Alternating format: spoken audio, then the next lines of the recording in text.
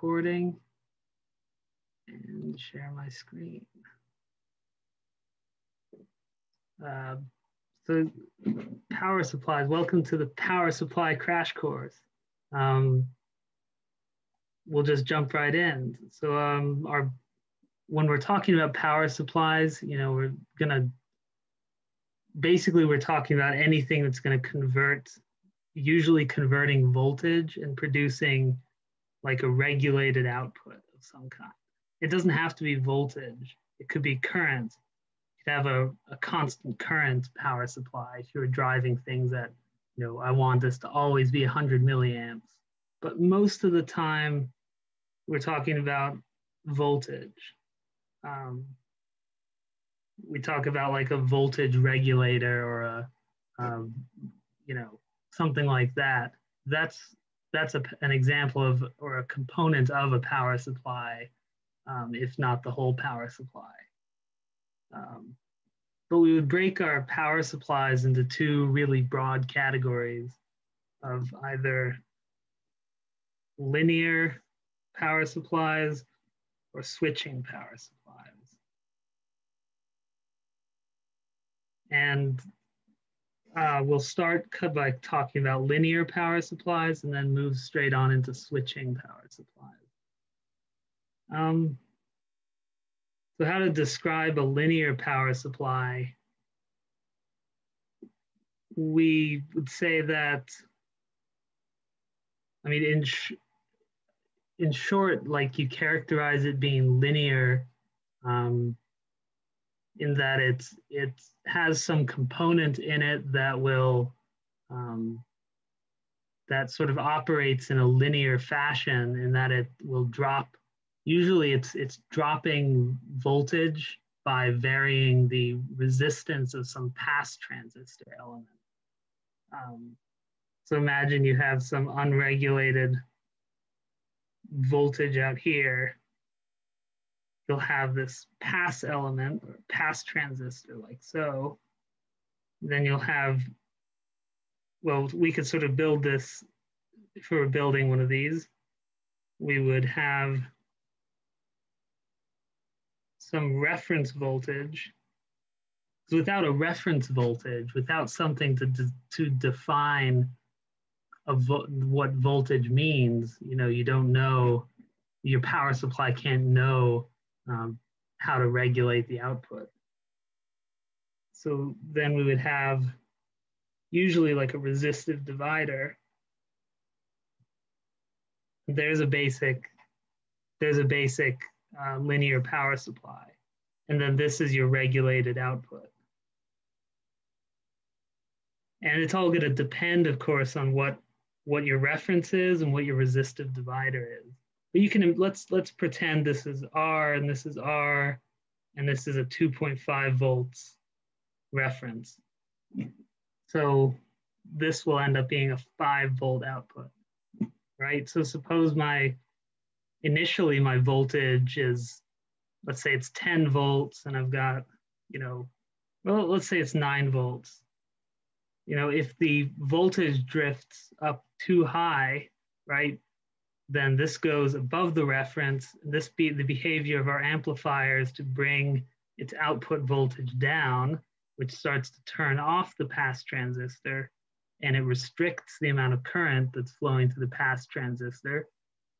Then as the voltage at the output drops below the reference or causes our feedback to drop below the reference, you'll see it start to turn, the output goes more positive, which forces more current through the pass transistor, which brings the voltage back into regulation. So you can see how that feedback loop, here's an application of negative feedback like we talked about. This is sort of the fundamental block diagram drawing of every linear power supply. Let's run through some quick characteristics of a linear power supply. If I can spell it right. I think I spelled it right. So they're very low noise. there's, it's a very smooth and stable output. So there's low noise, low ripple, or if any ripple. I mean, there's effectively no ripple. And they have excellent line and load regulation. So what this means is for some variation in supply voltage, you have very small variation in output voltage. And for variations in the load, you have very small variations at the output voltage. So they're really nice. They're very smooth. They're very fast. We could say they're high bandwidth. So you can be drawing. Shoot. Well, they're high bandwidth. So that all just goes back to the whole them being very fast to respond to changes. Like they're basically as fast as your amplifier and as fast as your pass element, your pass transistor. If those are very fast, you have a high bandwidth op amp and you have a high bandwidth transistor, you can have a very fast response to any transient changes. So these all sound really good, but there's also some problems. So maybe you can spot the problem here. If I have 9 volts here and I have 5 volts here, what's happening to that 4 volts? First of all, we know that any current I that goes into this transistor is the same current that's going out of the transistor. So you don't, you're drawing the same current. So if I had 10 milliamps out here, I have 10 milliamps out here. So if I have a power in equal to 9 volts times 10 milliamps, which is that right? That many watts? And if I have a power out of 5 watt or 50 milliwatts, right? There's some discrepancy here. I'm only getting 50 milliwatts out, but I've got almost 100 milliwatts going in. Where's that other power going? Well, the answer is that it's being dissipated by your pass elements, your pass transistor. That's really the fundamental downside of linear power supplies. Is any power, basically they're inefficient. Any power that is not getting used at the output is dissipated in the transistor. And so we can, in this case, this little simple diagram we built up, if our output is, this is just under 50% efficient, right? Yeah, is that right? Sorry, this looks, yeah, because the power out,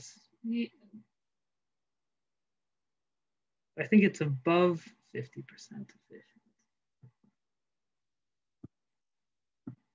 The efficiency, of course, is, power out over power in. And so, call it,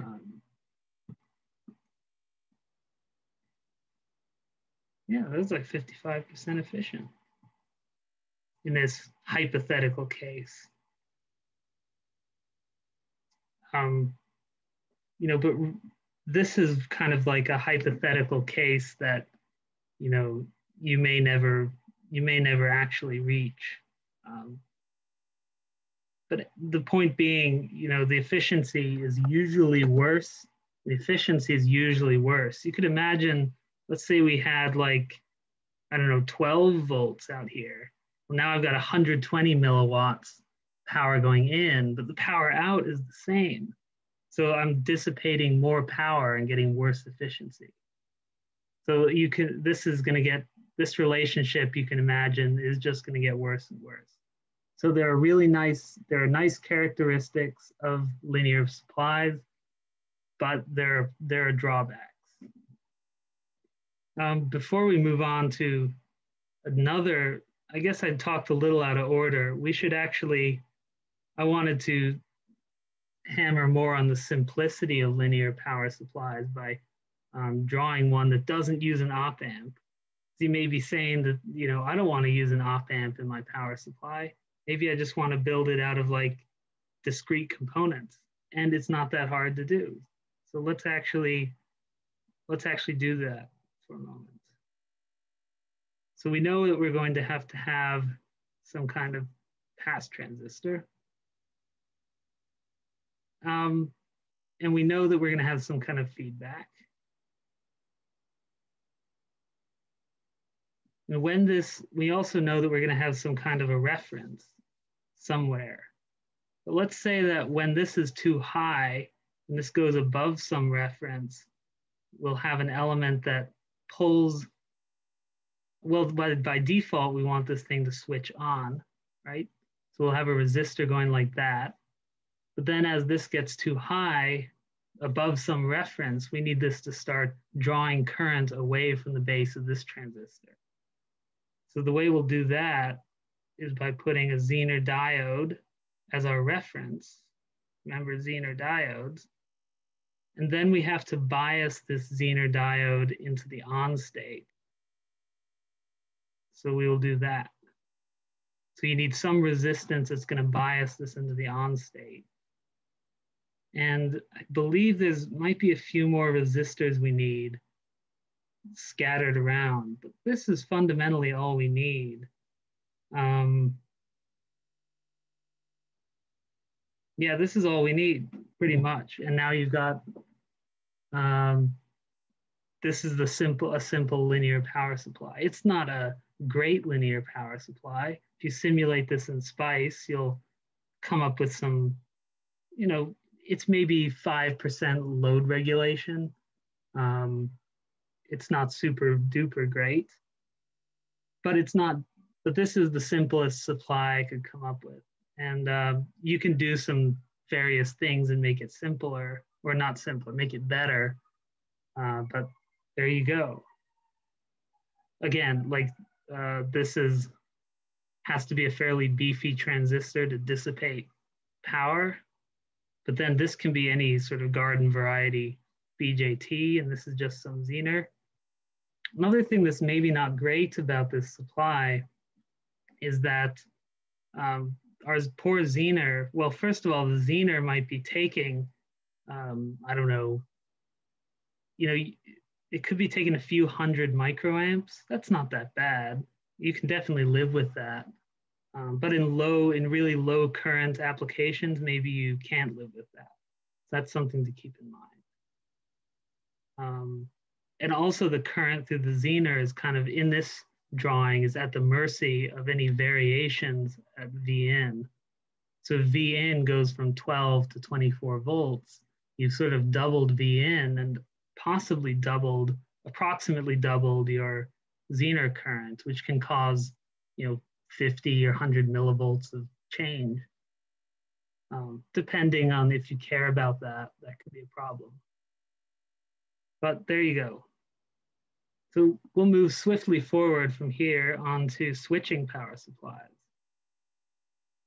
And I think it'll become obvious why they're called switching power supplies. It's because they have some elements that act like a switch that will that sort of chops up the input and produces some lower voltage output. But not always lower voltage. We don't have to produce a lower voltage. We could be producing a higher voltage. We will look at that. But the reason they're called a switching power supply is they have a switch in it or some element that instead of acting in its linear range where it's dissipating power, the pass transistor acts like a switch. Or it's not always a pass transistor. We'll see. So the first one, the one that's most analogous to our buck or our linear converter is what's called a buck converter. You can think of it as, you know, it takes power and sort of, or takes voltage and bucks it, I guess. It's a step down converter, just like the last converter we saw, which was a step down. You know, it took high voltage and produced a lower voltage. And it is switching. But let me just start drawing it. So like I said, we're going to have some kind of a switch, some pass element that acts like a switch. Then we're going to, well, let's draw our input voltage. You're going to put this into an inductor, and then you're going to have an output capacitor. And this is our V out. And then you're going to control this switch from some kind of control block that takes feedback from the output and switches that. And there's one other component we need. One other component we need, and I started drawing it badly, but we need a diode right there. And there is a buck converter. And of course the control makes S to C ground. So the idea of a buck converter is that you will, you know, theoretically, without any losses, you know, your conversion efficiency is like 100%. Of course, it's not really near that in practice, but if there were no losses, if every component in here were ideal, we would have no power loss. So what's going to happen is when this switch closes, when the switch closes, you get a current through here into the inductor, through the output capacitor, and returning through ground, right? And so this is going to charge the inductor to some current. Let's label that this current I. But then what's going to happen is you're going to open the switch. I'm going to open the switch, and this current stops in that loop, but the inductor, let's remember our rule, one of the rules of inductors is that they want to maintain a constant current through them. Or in other words, the magnetic field that you built up in that inductor is going to create an induced voltage. You know, so it's going to do what we call flying back. It's going to fly back, and it's going to, so the voltage here drops low while this voltage tries to go high. But you have a capacitor out here maintaining that voltage. So, but this voltage, this node here can swing around as much as you want. And so this voltage drops negative, and you're going to get current flowing in this loop now while this is open. And then in a moment later, you're going to close the switch again. And, you know, this current is going to stop. And now you're going to get current again through here, charging the capacitor. And so the voltage, you know, the capacitor works to kind of smooth out the voltage that's happening by absorbing these current pulses. But you can imagine the voltage at the output is going to ripple ever so slightly. Not much, but you know, it could be a lot if you didn't design it well. But if this is a appreciably large capacitor on the output, you know, you'll get a pretty small voltage ripple, or something that you can tolerate, of course. And the current through the inductor is going to be, well, we can draw what it looks like. We should move to get more space. So we will replicate that drawing again.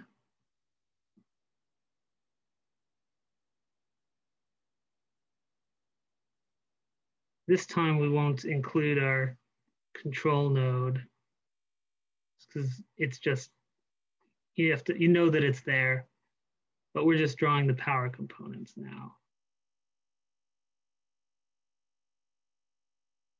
So let's draw a big graph, draw a thing like this. So you know that there's, well, actually, we'll abstract it and say this. PWM controls the switch. So I'm going through this a lot because this is a really important topology to understand. I don't expect that after today you guys will be like experts, but the point is, I think it's useful to go through this. So our PWM, let's say, is like this. And we'll say that when the PWM is high, the switch is turned on. So we'll go with that assumption. Hope I've drawn that well enough. I could space this out a little more. Yeah, I'm going to do that.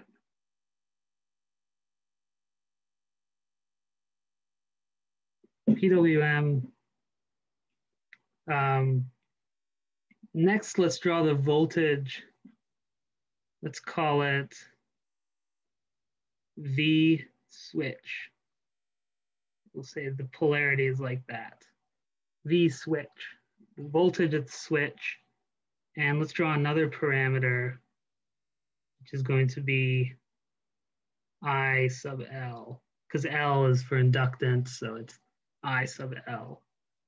Now, the loop that the current makes could be different in different at different times in the cycle, but we're just going to look at, oh, there's one other current we should draw, which will be I in.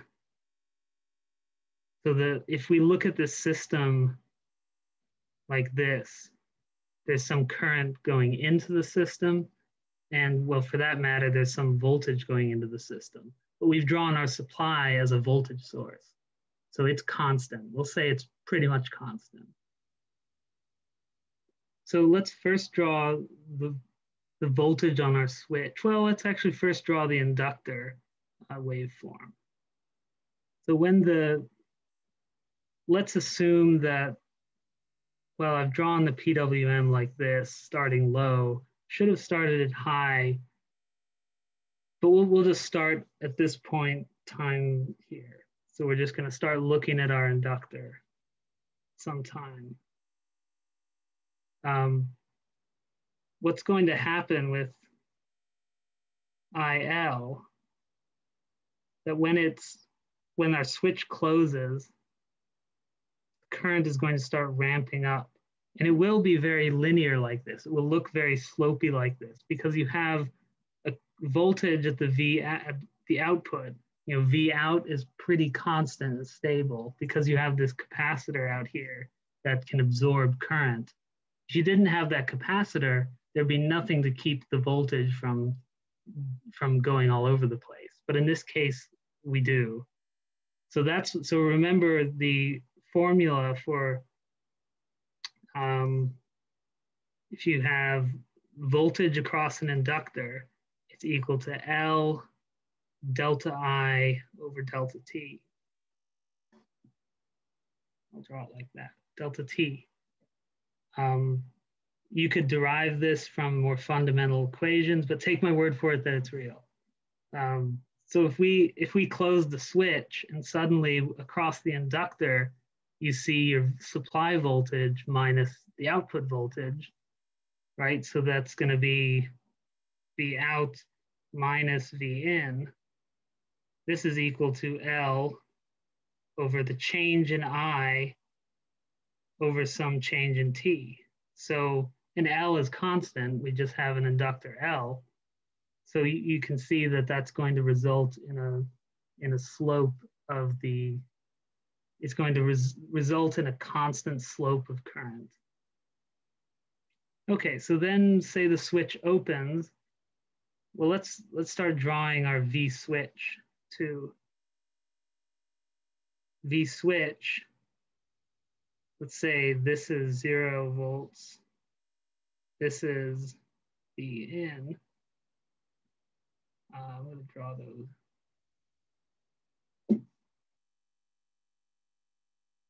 And the V switch, when you're in the off cycle, it's actually below ground because it's a diode drop below ground. The V switch, the inductor is flying back and it's freewheeling through this loop in the off state. But then in the on state, the switch is now closed, so it's forcing the V switch to V in. And then in the off state, it flies back again, and you have that, switches on again, switches off again, and etc. Let's continue then with our inductor current. When the switch is off, the inductor is trying to maintain that current. So it ramps down, but it's because it's trying to maintain it. But the ramp is different now.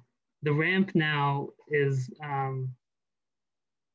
this node here at the top of the switching node is like a diode drop below ground. And then the output voltage is still the output. So let's call this, I keep saying it's a diode drop below ground. You can then neglect the diode drop. Let's say it's at ground. So now you have V out across the inductor equals L delta I delta T. And it's actually, if our convention is that this is positive voltage, we actually have a negative V out. So you get a negative slope on the current. And that's congruent with what you would see. Then to complete the drawing, the switch closes, current ramps up, current ramps down. And if we were looking at this at any time, you'd see this. Well, there's our inductor current. And what's happening with the input current? What's happening with the input current? Because that's kind of an important thing. You kind of care, what it looks like to the thing that's providing power. Well, obviously, while the switch is off, you have no current.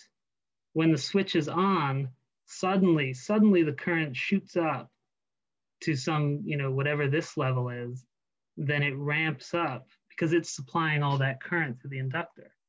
Then you open the switch and it stops. Then there's none. Then you close the switch, shoots up again, starts ramping up, then it drops, and then it continues. So the current I in is actually being pulsed, like it's being pulsed at at whatever frequency you're running this system at. And that, you have to consider that when you're building buck converters. So the current that's at the output, if we look at the average current, let's draw it in purple. The average current at the output is something like this. And it's going through some kind of load, like so, through some load. And that's our I average. And you can see then that, the average current during this ramp up time is equal to I average. And it's the same, the average current in the off half cycle when the PWM is off is also I average. So you have that average current on the ramp up and the ramp down. So, while it might seem like you're able to get, you're only putting in, let's say the average current here is that, then it's 0, then it's that, then it's 0. You can say, okay, the average current from the input is much lower, or here it looks like it's about half, right? So it's maybe half of the output current, right?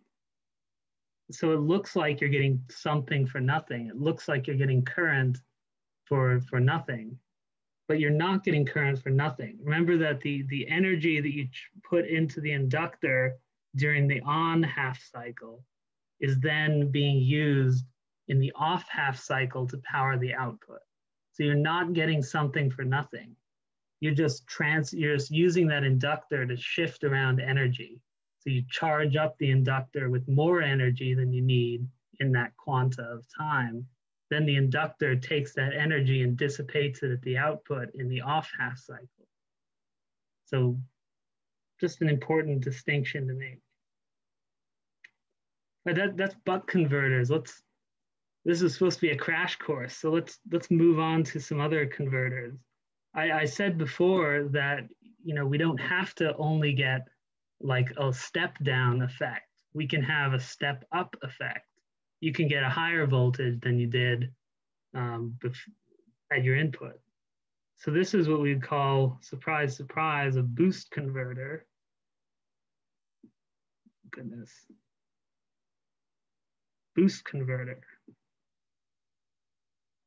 So how a boost converter looks is, say you have some output or input voltage. First, we're going to put it through an inductor. Then we're going to have a switch. Then you're going to have a diode. Then you're going to have a capacitor. There's your V out. So you're like, well, what's that going to do? I mean, this doesn't make any sense. Because, you know, but what's going to happen is I'm going to, when I close the switch, current is going to flow through here. It's going to magnetize the inductor to some current. Then I'm going to open the switch. Then I'm going to open the switch. The inductor wants to maintain that current. It wants to continue pushing that much current. So it's going to complete a loop like this. Loop like this. And it's going to then charge the output capacitor to some voltage. To what voltage, you may ask? Well, it's going to depend on the load, you know, how much current you're drawing from the load and the duty cycle of your converter. Oh goodness, why did my switch go away? Hey, Adam. Yeah. I'm wondering why you need a capacitor in the circuit. Yeah, like if you didn't have this capacitor, what's going to happen is when I've switched this off and there's no current, or sorry, when I've switched it back on rather, say I close this again, then the load, now there's nothing supplying, if I didn't have the capacitor there, there's nothing to continue supplying current to my load. Does that make sense? Yeah, because the capacitor stores. The capacitor stores, yeah, so right. It continues to supply. Exactly. So if you didn't have that capacitor, you would just be, you'd have your load being powered, then you would open it and there'd be no power to the load because there's nothing supplying current to it.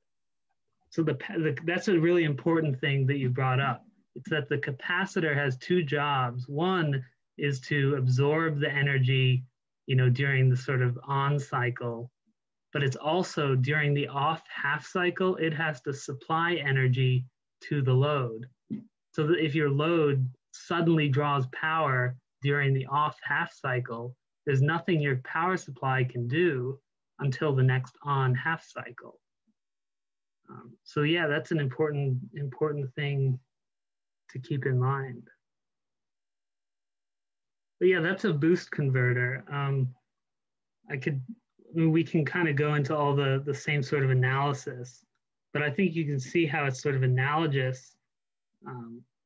It's sort of analogous to the buck converter, except that, say, this is my PWM here, and say my inductor current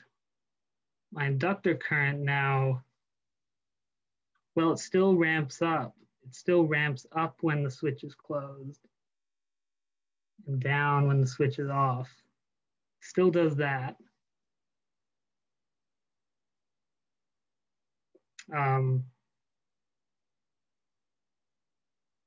But now the significant thing is the current through, well, through this loop. We could call this maybe I diode, because it's the current through the diode. Yeah, I diode. So I diode is only there when when in the off half cycle. So, and it's always a downward slope.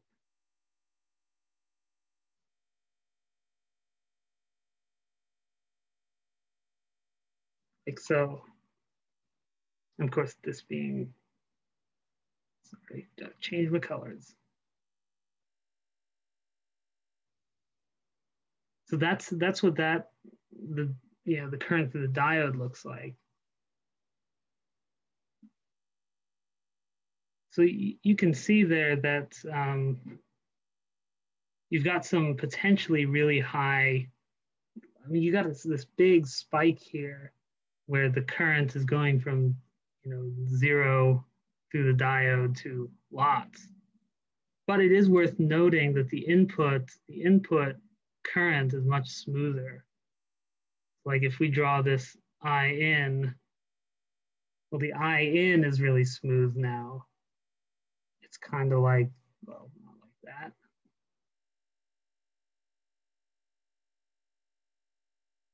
It's all pretty smooth. The output current is smooth too because of the capacitor, of course. The output current, let's draw some kind of load here. Then you've got this. And you can, because of the capacitor, you're getting the effect of smoothing out the voltage by absorbing current that's not being used by the load. Because say my average current here is 1 amp. I don't know, 1 amp. Or say my load, let me instead say that my load requires 1 amp. If my load requires 1 amp, then I know that I have to supply an average of, well, I have to supply 1 amp during the off half cycle. So that means how does this mean in the waveforms?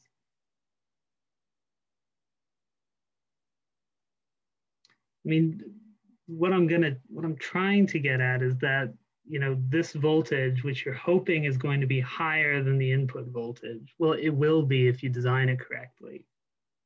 Say this is 10 volts for 5 volts in, and I have 1 amp being pulled at the output. In an ideal situation, I can do with 2 amps average going in. Because I need to be able to supply 1 amp during the off half cycle without discharging my capacitor all that much. So how much current do I need during the on half cycle? And the answer there,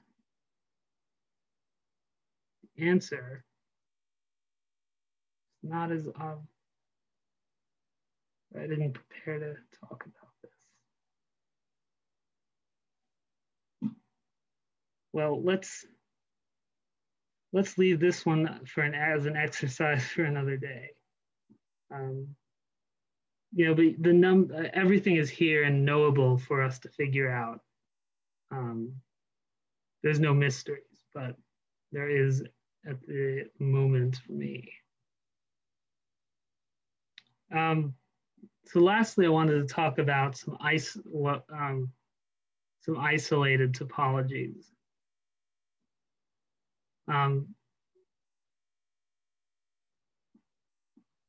And you won't often, like in robotics, for example, we don't often care about these kinds of topologies. Often it's like, whatever. We often want our ground, like the ground of the input to be common with the ground of the output. You know, if you just had a battery powering motors and an Arduino, you know, you want that ground to be common between all these things. But for example, this is more of an example of when you have like an offline power supply. Whatever, offline. So that means it's powered from like mains voltage. So 120 volts AC. I just thought this is an important one to bring up because they're so ubiquitous and they can be made remarkably simple depending on, well, I mean, just open one and look at it and you'll see how simple it is. And really it depends like on how good you want it to be.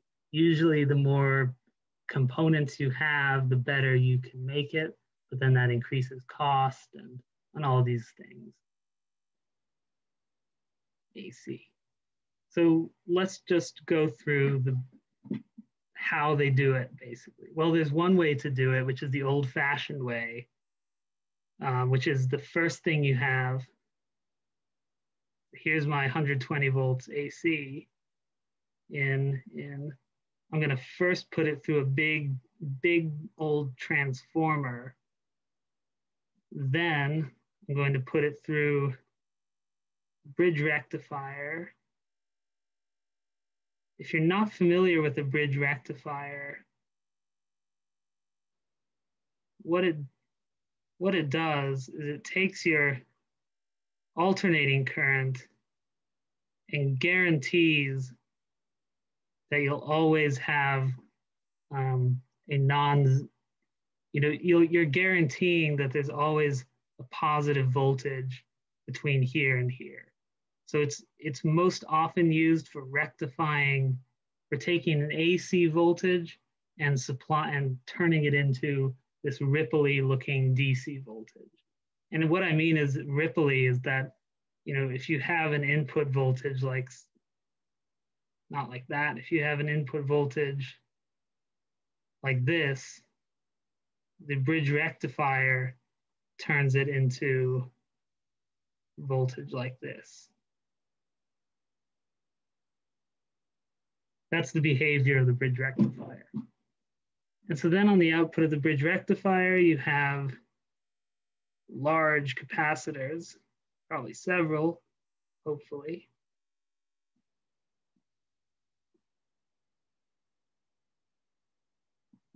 Then you'll often have your linear regulator to produce your V out. So this is the old school way to do it. And it does the job, you know, it gets you isolation between the input and the output. So it's, you know, safer than just using like a buck converter straight off mains. That's not a recommended approach. This is okay because it is isolated due to the transformer. What are some downsides to this? Why is it that you won't find this circuit in a wall adapter or your phone charger or almost anything, unless it's they do this still in like high-end linear power supplies where you need really smooth voltage. They will do this, but you really don't see it. What's the question? For this like scenario, what's the purpose of the linear regulator? Because wouldn't the capacitors just filter out like the dips? Oh yeah, they would. They definitely would. The purpose of this is just to get a better, you know, you don't know what voltage this, let's say this is 12 volts AC, but this is when you rectify it and smooth it out, this is going to be 17 volts DC. And now I want to get it to be some other voltage. That's all. You absolutely, this is fine. If you want 17 volts, then you've got it. Or if your transformer winding was tuned so that it could produce the correct voltage so that your output would be what you want it to be, then this is fine, sure. Cool.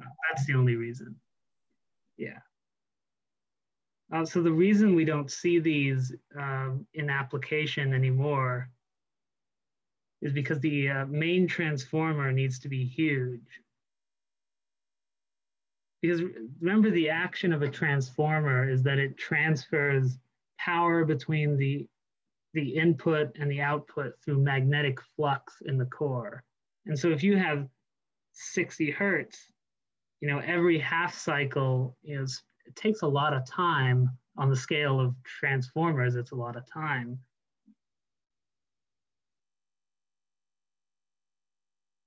So usually your transformer needs to be pretty big, or you have to be somehow, limiting the amount of magnetic flux that gets through the core, which also means you're limiting the amount of power you can transfer. Transformer typically needs to be huge, but that's not always the case. You can build a mains transformer that's fairly small. I mean, you can make them pretty small, but not as small as a switch mode transformer. Let's change that from huge to big. We'll still write it in all caps. It's still big. And the other downside really is that aside from, cost of the transformer and size and weight and all these things, is that the primary is always drawing a little bit of current. Even if you're not drawing any current on the secondary, there is some current being drawn, more current than you'd like. You'd like it to be microamps, but it's not. It's more like milliamps. And, can become significant, especially when it's, you're putting in 120 volts AC.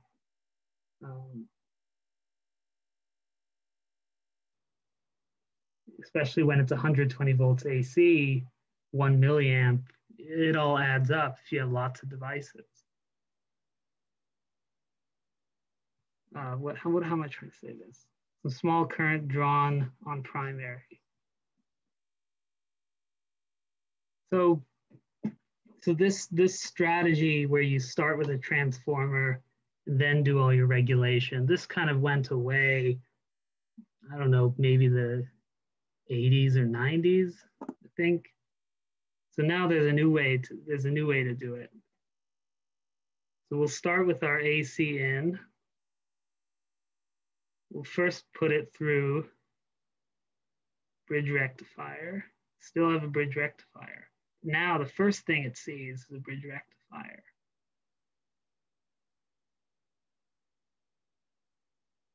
Bridge rectifier. This will form my output voltage rail. Smoothing capacitor. Then I'm going to have, transformer with some kind of, I'll draw it just as a switch. Here's some control block powering the switch. It's going to be powered, oddly enough, it will be powered off the, well, not always. It won't always be powered off the high voltage rail, but sometimes it will be. Then you have your transformer. Then at the output here, you can get away with as little as that. There's your V out.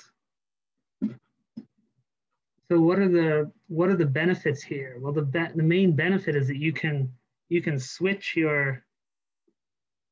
be switching this switching element at any frequency you want within some reason. So you can make this transformer much smaller. Your transformer can be much smaller. So small that you can fit them in little tiny Apple USB plug packs. They're very small, which is great because it reduces cost, it reduces weight, and the quiescent current draw can be very small. I mean, when it's not drawing current at the output, the quiescent draw can be, tens of microamps, if not less. So this is good. This is good. So we can, what time is it? Well, it's about 5. I think we got to wrap it up. So, but this is the topology. I've left out some components. I've left out the feedback from the output to input, and I've left out any sort of auxiliary windings that you might have, because sometimes there will be like, the transformer will be really big, and it'll have a little winding here, and you'll use this to power the control chip. Something like this. That's just a side note, so the auxiliary winding can actually sometimes, if you're really careful, you can use it to determine the current on the output because it's going to be a direct function of how much magnetic flux is through the core. So you can use that to actually sense the current on the output. The auxiliary winding is a multifunction winding. But yeah, that's where we'll stop for today. Thanks everyone for coming. This was fun. And I will stop recording. Share.